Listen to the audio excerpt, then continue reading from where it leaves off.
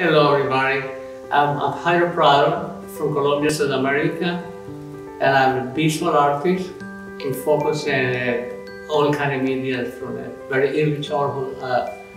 Now, at this moment, after so many years, I started exploring specifically mosaic, ceramic and porcelain tile. For me, mosaic is a collection of little pieces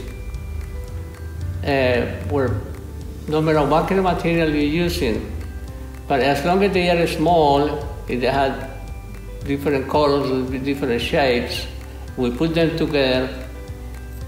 You know, how to say, obviously we need to have a design. That's what we call mosaic.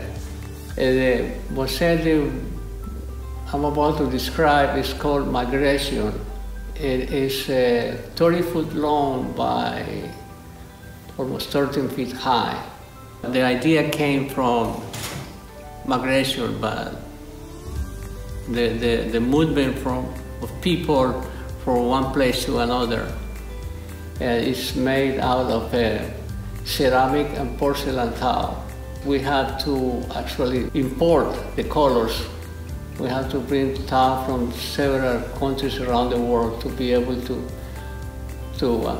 capture the richness in color.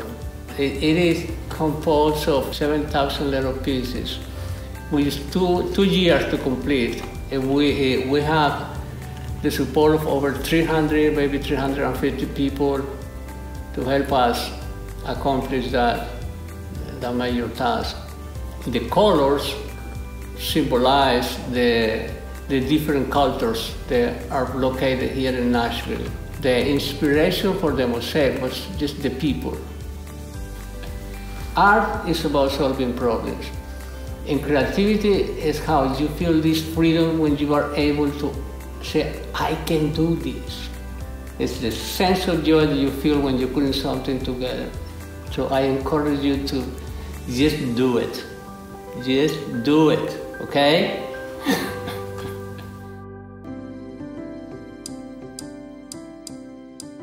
Hi, my name is Andrea, and I'm an art teacher with Tennessee Craft. I hope you'd enjoyed that interview with Jairo Prado. I know I did, and I can't wait to make artwork with you inspired by his mosaics. To get started, let's gather our supplies. You'll only need 5 things: scissors, glue, pencil, paper, and some sort of colored paper. We're using colored foam, but anything will work. As Jairo said, all your mosaic needs is a small collection of objects or pieces, and you can use those to put together in a work of art. To get started with our design, we want to think about what inspires us. Jairo said that nature inspired him. It inspires me too. So I'm going to think of something that I love to look at outside, and those are sunflowers. To do my sunflower, I want to think about the basic shapes. So I'll start with a very large circle in the center.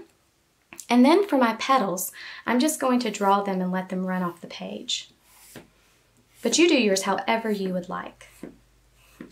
As I'm drawing, I'm also thinking about the colors that I'm going to use in the flower and also the background. I'm going to choose those colors, and then I'm going to cut the pieces into very small shapes. They don't have to be perfect squares or rectangles. They can be irregular. Just think if you had dropped a piece of ceramic or porcelain on the floor, it would probably break into very small, irregular pieces. And that's what we're using today. When you have your pieces cut, you want to begin to fill large areas of your design with glue. Once you have the glue down, you begin to place those pieces. It's kind of like a puzzle. They're not going to touch. We'll leave a little space in between, but we're going to fit them together inside each part of our design until you fill the entire page. You can see the example that I created that fills the entire page. Now, as you do yours will look very different from mine. Each one of ours will look different. And as Jairo said, there are no limitations. Be creative and have fun. For more information about this activity, including step-by-step instructions, tips, and tricks, please visit TennesseeCraft.org.